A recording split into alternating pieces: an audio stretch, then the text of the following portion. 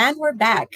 Our next speaker is Dave Ferguson. Dave's a longtime instructional designer who's worked with both internal and external clients in corporate, government, and not-for-profit settings. He has a special interest in finding ways to organize information so people can apply it on the job and in avoiding unnecessary memorization through tools like job aids. His presentation today will be on analyzing decisions better and faster. Dave, take it away. All right. Thank you, Liz. Hello, everybody. We're going to move fast here because it's only a limited time frame. I'm very excited to be here talking about analyzing decisions because the nature of the thing is to figure out what the factors are in making some decision so that you can help people make that decision better and faster. And the technique I'm going to talk about is to show you how it's more effective if you start by analyzing the results and move into the factors that are involved in the decisions. I think you'll find there's certain benefits to this. One is you can help those people make better, faster decisions. You can improve your exchanges with a subject matter expert because you've got a way of showing what you understand, what you don't understand, what you think might be extraneous, or things that you think might be missing because you've got something objective to go by and you can work with your subject matter expert to make that happen. There's also some other benefits to there. Complex decisions involve a lot of information, and your analysis can end up being a first draft of a job aid because when it comes to information, you've only got two places to store it. One is inside somebody's head and one is outside somebody's head. And inside costs a lot more. So you may find, hey, here's a way that I can organize this information. And it turns out my analysis is the first draft of my job aid. So let me share, I'm going to talk through some slides. Please feel free to ask questions as you go along, but because I'm being time conscious here, we may have to either save them to the end or I'll be around after the session at one of the tables in the lounge or whatever that's called. And in the meantime, on this screen, you'll see my email, dave@broadcoveconsulting.ca, not .com.ca. This will be our lead-in into talking about decisions. And we've all had to make a lot of decisions, and sometimes we've run into a word wall like this one here. Don't try and analyze it, but it's a little sample set that we're going to be going through here. It's very hard to look at this thing and figure out what am I supposed to do and how do I know when to do it. So let's talk about what makes a decision a decision.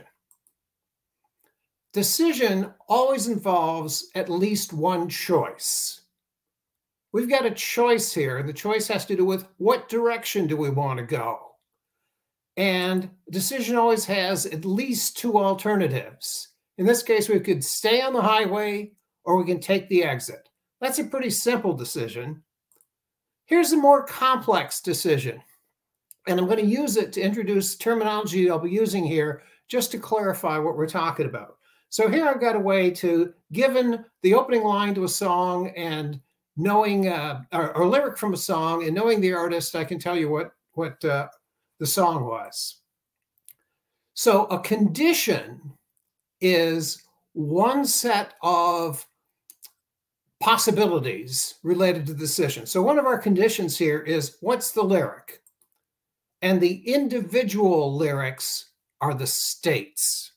So in this case, if this were all the data we have, we only have three possible states. The lyric is either going to be a long time ago, or a long, long time ago, or long ago and oh. That's all we got. That's one condition. The next condition is who's the artist, and it's got a bunch of different states. And to reach our example, we need to consider both those conditions to get to the results.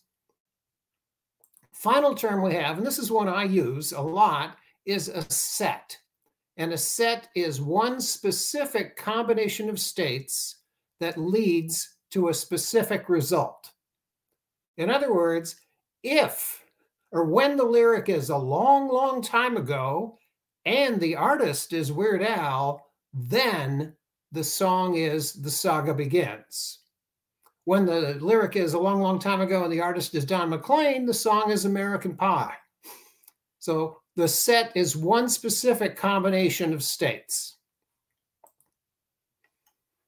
We're talking about decisions. Some decisions are complex because they've got lots of different states. In this example, we only have one condition, which is what flavor do you want? But most of us have been stuck behind somebody in a ice cream parlor or something, and they can't make up their mind because there are too many states for them to choose from. But in the real world, complexity tends to come from multiple states. Multiple conditions. So this is a chart I made up based on information on the Citizenship Canada website. Am I a Canadian citizen is what the website says. And it turns out, just in this little summary thing, there's 5 different conditions that may apply. But you can see in most of the cases, not all 5 do apply. So that's what makes it complex. That's what makes it hard to figure out. Okay, so we're going to go back to that word wall that we saw afterward, and we're going to use this as the tool. You don't have to memorize this stuff because we're going to talk about it as we go along, but how do we proceed through this? And here's how. Step 1, just pick one result from the decision. So in the sample here, I've got that same language. I just went through it and I found one result, which is under certain conditions, I can offer the VIP discount. And I've highlighted it twice here, which tells me that there's at least 2 ways that I can get to that decision. Step 2, just find one set that leads to that result. So I go back into the word wall and I say, what's one way that I can get the VIP discount? And it turns out I can get the VIP discount if I'm a current customer and my credit code is 1.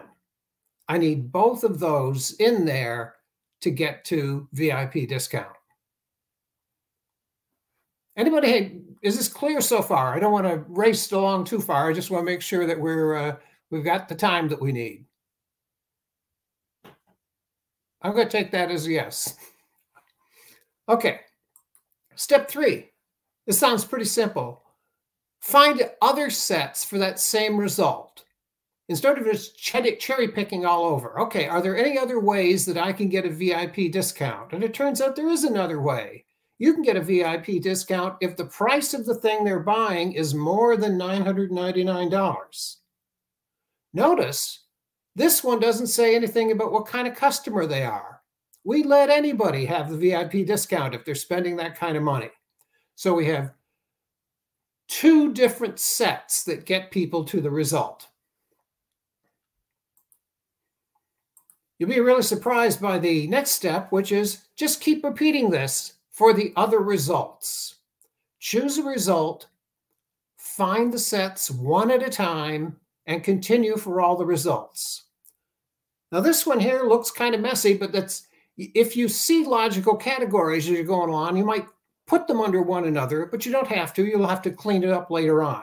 You can do this in a spreadsheet like I did. You can do it on a whiteboard. You can do it with Post-it notes, which is a real good way because you move them around.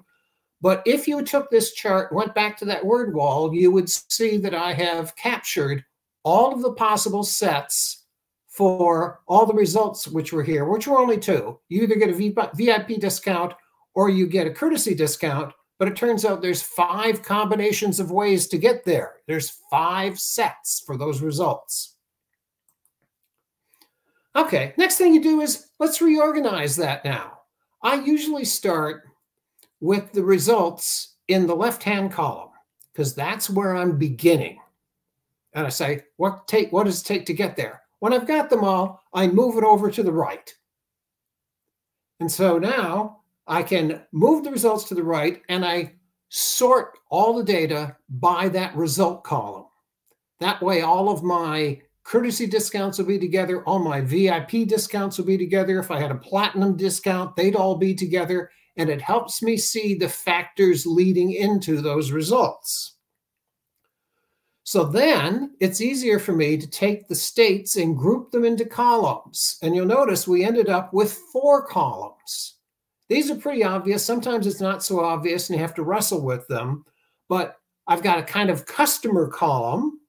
I've got a kind of credit code column.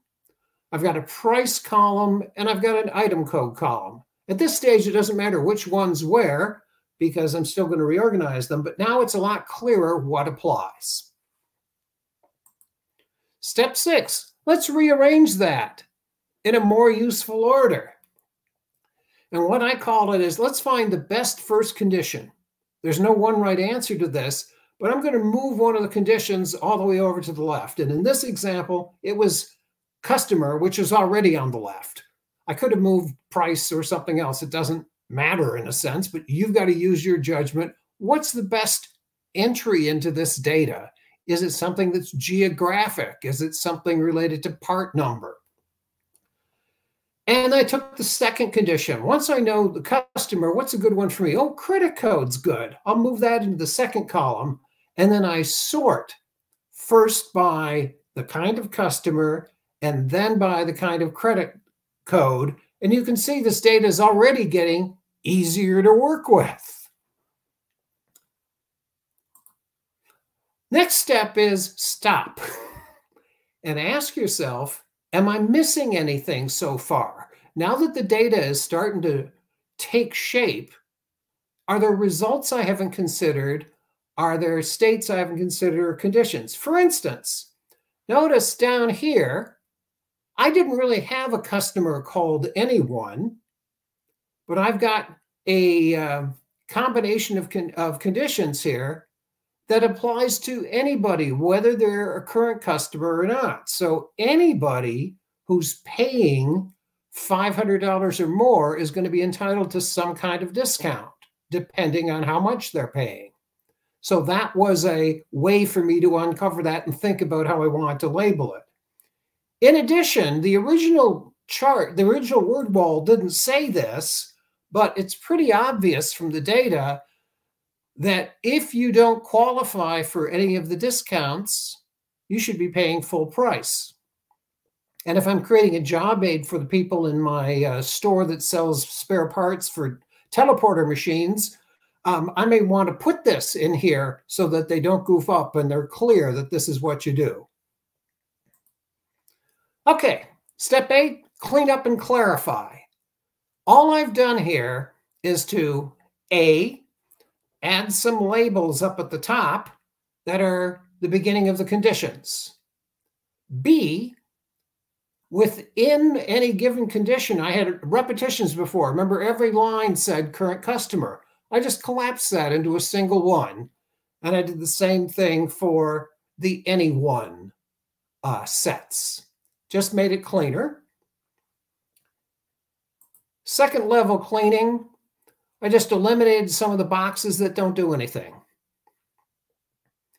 Now, this has been a kind of very fast through this and a very simple data set. So I didn't want to leave you feeling like, wow, I didn't get to do anything. Here's a more complicated set of data. It's actually based on a real client project I worked on. This was their reference guide. I've transformed it into a trade-in allowance for your old hyperspace teleporter. We want to sell the new ones, so we're going to give you a trade-in. This is not an easy chart to work with, but if you'd like to try applying these techniques, I've got a PDF I've created that lets you walk through the 8 steps and gives you examples of what you should have at each one, so you can see how you could get from this chart to this chart, which I think you'll find would help people make the proper trade-in decision better and faster, which was the point of this whole exercise.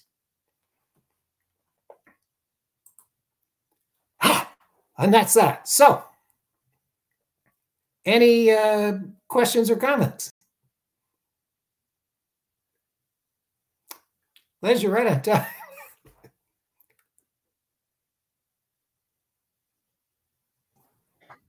Technically, you still have 5 minutes in case anybody does have any questions. Okay, I do have one. I'll tell you about one example, and I can throw the link in my blog. I had replaced a faucet in my kitchen, and I didn't know the model number. All I knew that it was a Moen faucet. So I went to the Moen website, and it turns out that Moen has almost 19,000 different faucets. You guys now know those are all possible sets, right? Do you know how many conditions they walk through? 7. It's a wonderful thing. The first condition they pose it in a question on their website, and the first condition is, what room are we in? Because if you've got a kitchen faucet, you're not interested in a bathtub faucet, you're not interested in a laundry faucet, so on and so forth. They've got a condition like, how many handles are there on your faucet? Do you have a one-handled faucet or a two-handled faucet? And each one of those things slices through so that as I went through, I was able to answer 7 questions, and I got from 1,868 faucets down to 31. It's an example of how you can slice through that data and hide things from people, or not hide things from people, but create a process where it's vastly easier for them to make the proper decision with a whole ton of information. Anyway, I will be around in the lounge or whatever it's called if you want to talk about this later on. And if not, drop me a line, Dave@Broad Cove Consulting. It's all one word, .ca, because I'm in Canada. Thank you so much, Dave. So once the session is over, after Clark finishes, Dave will be in the lounge in table 1. So you can ask him more questions there. And someone's asking if you're going to send that PDF. Oh, yeah. I'm sorry. I had the PDF. Hang on a second there. Where did I put that link? I just put it up about 5 minutes before the session went on. So if you have trouble with that, let me know. Awesome. So it's in the chat if anybody wants to open it.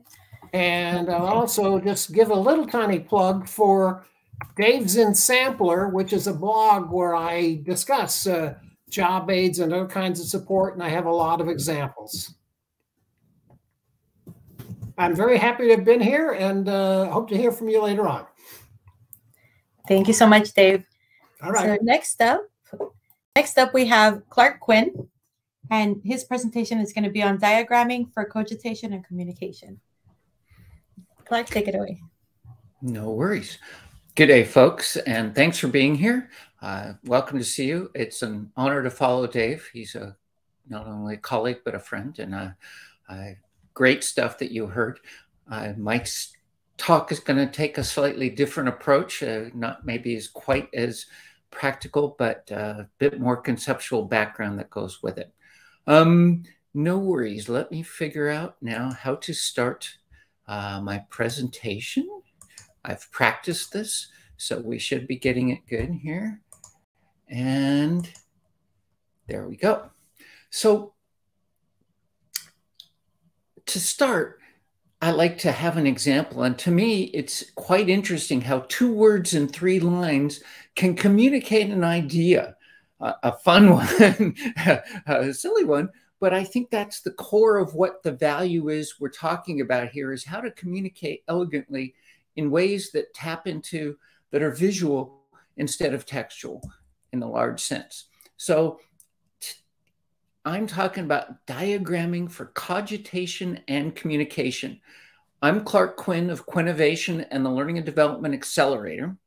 And I'm going to give you a little bit of my background just so you understand the strange and twisted way I look at the world and can interpret my statements in that perspective. I saw the connection between computers and learning as an undergraduate, designed my own major. It's been my career ever since. It's been taking strange twists and turns. My first job out of college was designing and programming educational computer games. I realized we didn't know enough. I went back to get a PhD in what was effectively applied cognitive science. From there, I did a postdoc, was an academic for a while, joined a couple startups in new media and learning. And eventually, the past couple decades plus, I've been a consultant to organizations. But that focus, and it's led to lots of things: games, mobile, strategy, learning science. But at core, it's been about taking what we know about how we think, work, and learn, and using that as a basis to develop solutions, whether there's technology or policies and practices and processes that work in ways that are most optimal. I'm going to encourage you, as a part of the practice, to mind map the talk as I'm giving it. A mind map, in a sense, is a diagram. This is a mind map of mind mapping. And you see the arrow behind it shows the flow. If you do, by the way, please share it. But I just can't not suggest practicing what we preach, and we'll make the rationale for doing this clear as we go along. So why do we use diagrams? What is it about diagrams? I like, as a framework, Harold Yarkey has his personal knowledge mastery. And to me, it's a mechanism for managing the information overload and flow. And it has three major steps that I find useful for thinking and talking about this. The first one is seeking information. Now, that can be actively searching, but it can also be setting up feeds so that you're getting information from people you think are interesting, like Dave Ferguson's and Sampler. There's something to track, and you want to have trusted people presenting their latest thoughts so you can track that.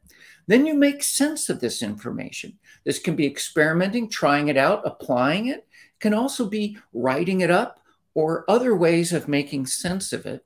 And then you share your learnings outwards with others, both to help educate them with what you're thinking, but also for them to parse and give you feedback and help improve your own learning. And that starts the cycle again.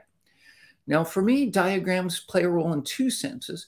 I make sense of things I'm trying to understand by diagramming them, by placing those elements and relationships and playing with them until I feel like I've got an understanding of how things work, and then I share them.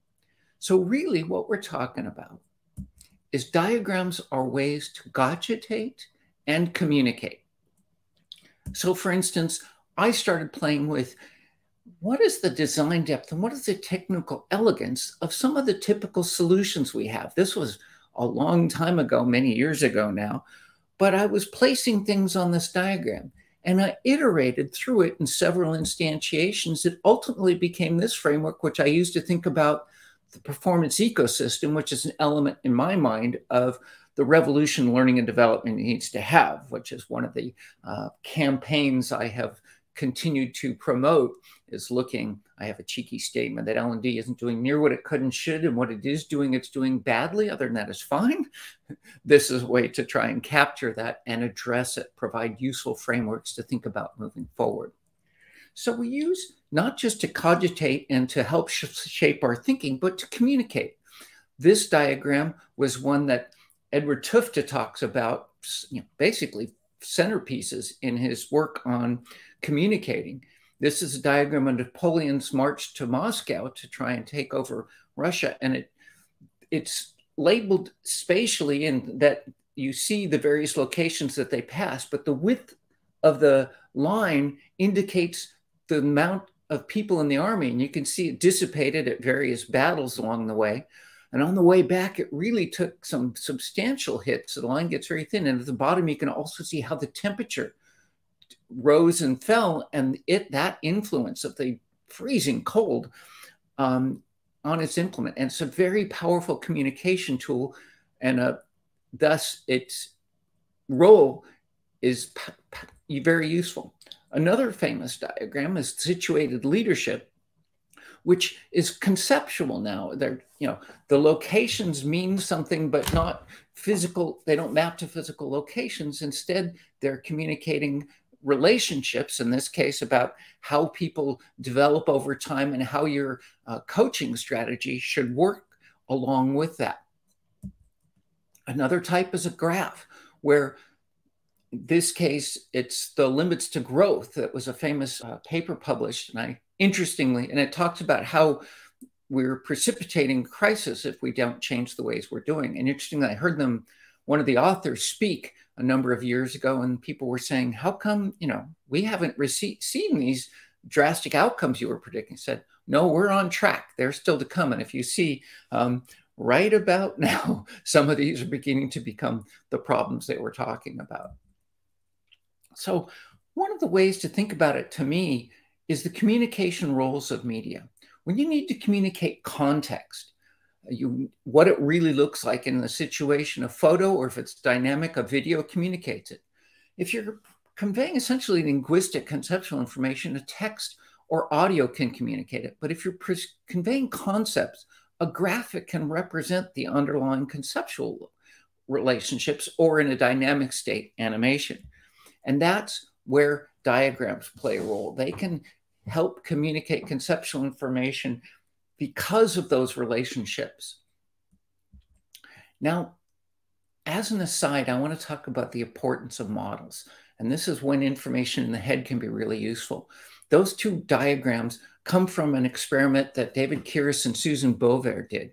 And they gave the top diagram to a group of people. It really was a control panel, and they trained people to flip the switch and wait for the lights to come on and move the selector and then press a button and light this other button. And they trained them, and people learned it quite quickly and quite accurately. A second group had essentially the same control panel, but they were given a story about it. It was the power for the Starship Enterprise, the phaser banks. And so you tapped into the ship's power by flipping the switch and waited for the lights to light, indicating the accumulators were full. And then you selected a particular phaser bank and pressed the button to fire that bank, and you fired them. Now, this group didn't learn quite as fast and didn't perform quite as accurately. They learned fast and accurately, but not quite as much.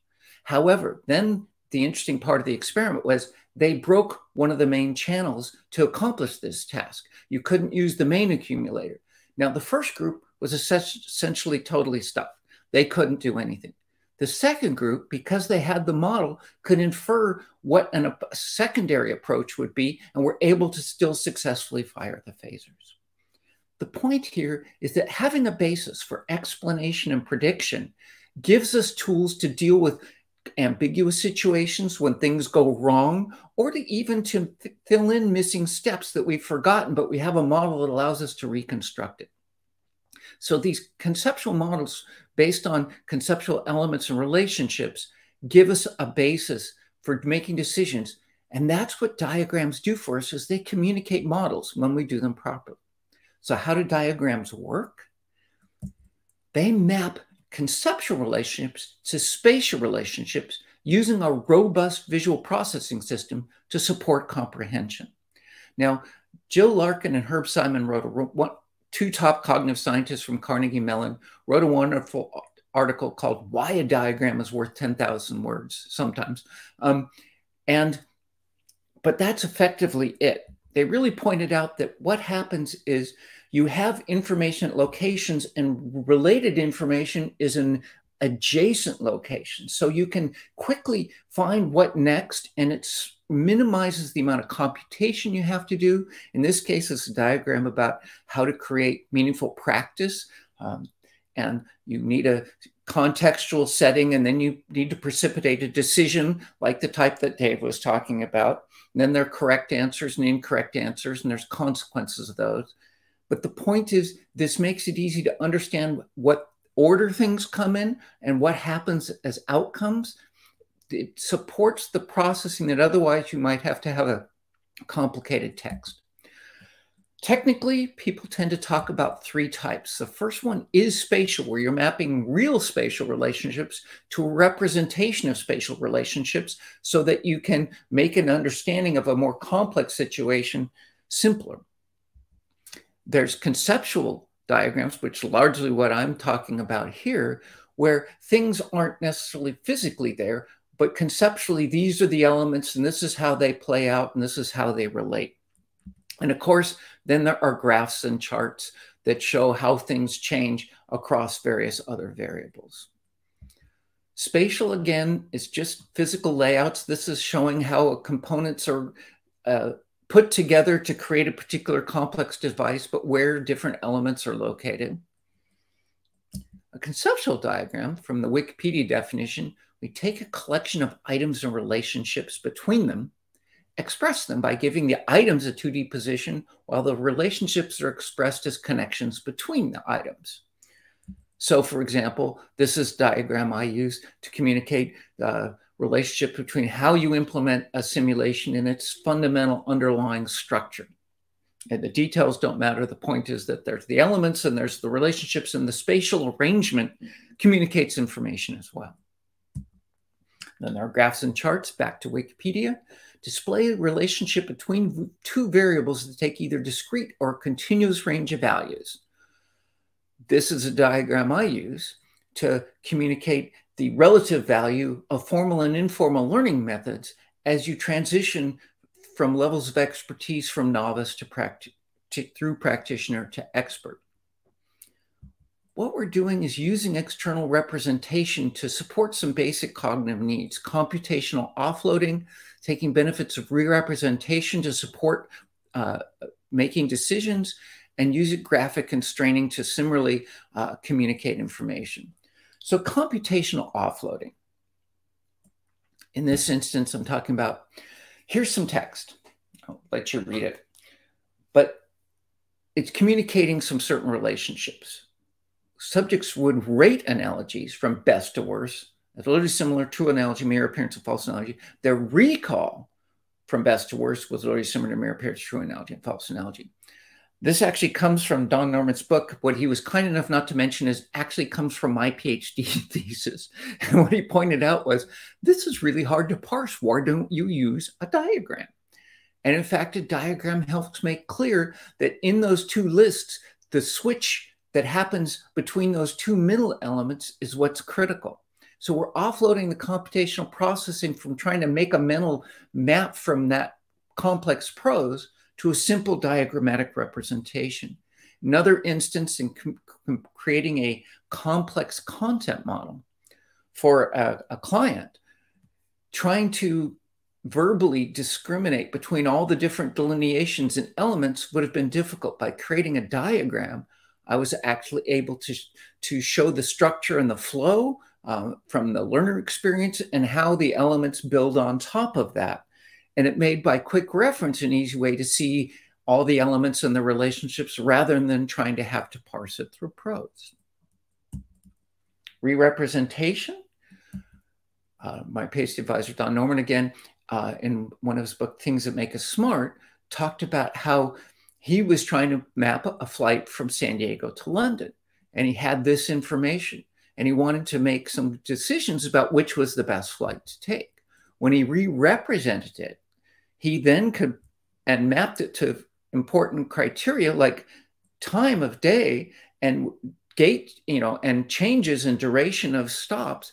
You could make a much better decision about which flight would be most comfortable in terms of, do you prefer, are you a bad sleeper, in which case you might prefer to get to London early in the morning so you stay awake all day so you'll have a better chance of sleeping at night. That's my situation. Versus if you're a good sleeper on plane, you might want to take the one that gets you there able to start working right away type of thing. So it's that sort of decision that re-representing in graphics provides capability. And similarly, graphic constraints, taking that same situation, one of the things you might want to also be interested in is which flight's actually longer. This doesn't help, but if you rearrange it, suddenly it makes it easier to decide which flight has the longest duration. And if that's something you aren't really thrilled about, spending time in a steel tube, you might use that information to make a decision. I'll note that diagrams can convey more information than just the elements and the relationships between them. By additional coding, we can use different fonts to communicate information. We can use different shapes to communicate information. We can use different colors to communicate information. We can use different patterns to communicate information. We can even use different size to communicate relative information. So we have more channels than just the elements and the relationships. So I do want to talk about designing a diagram. First of all, you need to identify what goal is this diagram trying to achieve, and then what model is going to be an element in this. Which model are you using to communicate? Because oftentimes different things, there's different ways of parsing it, which leads you to different models. And in fact, representing different models can be a powerful communication tool to help people comprehend something.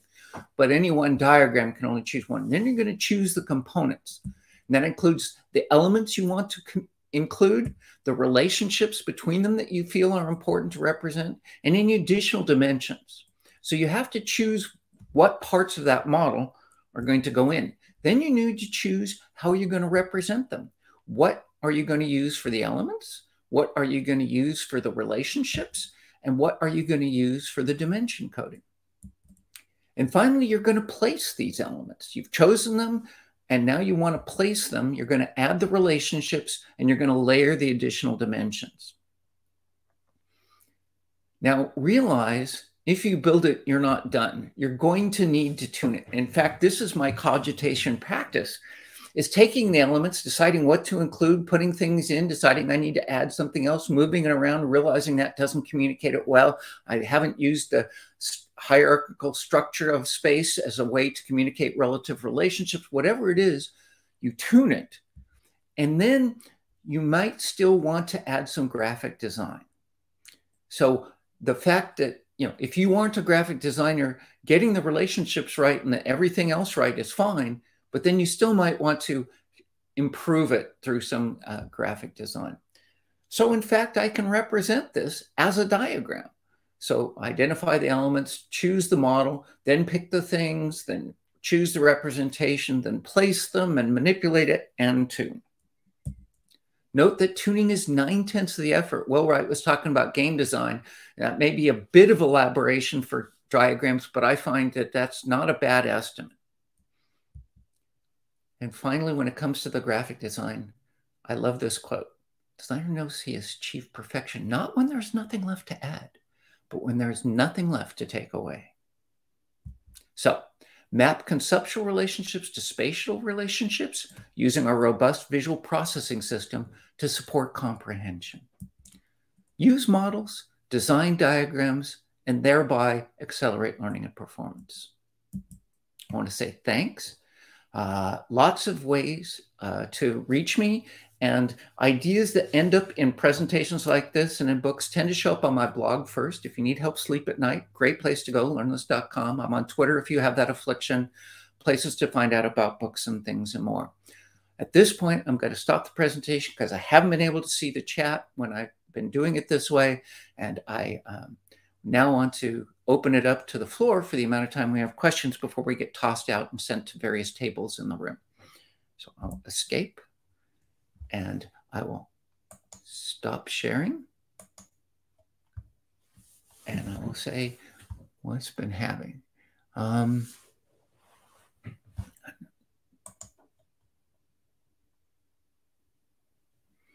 don't, any questions? I can't see the emoji she has, it's too small on my screen. But hey, Meg. Nice to see you. Oh, and Joe Gansey, cool. It's my head exploding. I realized I tried to cram a lot in there, but 20 minutes, and I really like to make sure that you get some, understand the principles behind diagramming, besides also some practice to get in chess and playing it. So, Liz, I realize I'm close to the end of my 20 minutes. I'm going to have you drop in and give us our next directions. Do you have steps documented on your blog? That's a good question. And to be honest, I don't know, but if not, I will make a post that has the steps. Thank you so much, Clark. So Clark and Dave will both be available in the lounge after this presentation is ended, after I end the session. So Clark, I would ask you to go to table 2 and Dave can go to table 1. So please, everyone, feel free to continue the conversation there. Sure. And I will tell Meg, I'm pretty sure that diagram about how to make a diagram is on my blog. So just go to my blog and search for diagramming in the search box, and you should be one of the hits that comes up. Okay, I have to figure out how to go out of here and back to the room. Okay, yeah, I'll end the session and then I'll direct you. How to Okay, no worries. I'm going to table 2. Yep. Thank you, everyone.